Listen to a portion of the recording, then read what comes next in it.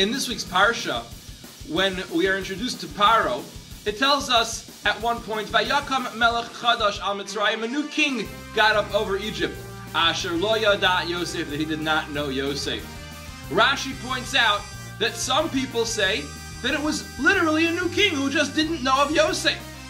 Another opinion is that he was the same king, but he purposely forgot about Yosef.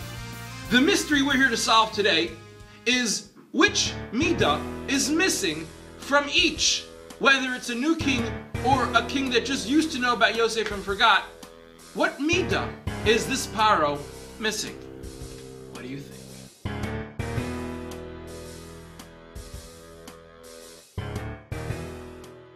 Yosef? I never heard of any Yosef. I am the king of Mitzrayim. I was always king of Mitzrayim. Oh!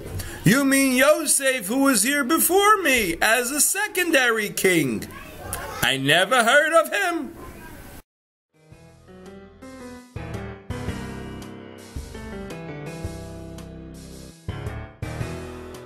Good work.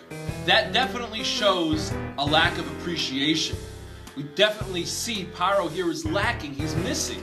The mystery of missing midah is a lack of appreciation. Yosef? I don't know any Yosefs. You mean my old assistant, Yosef?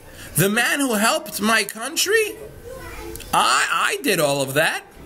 I don't know of Yosef.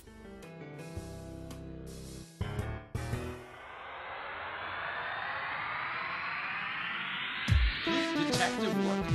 This midah we're lacking is just a general attitude of being selfish. How could a king completely forget, and an entire society, a whole country, forget about a leader who helped them so much?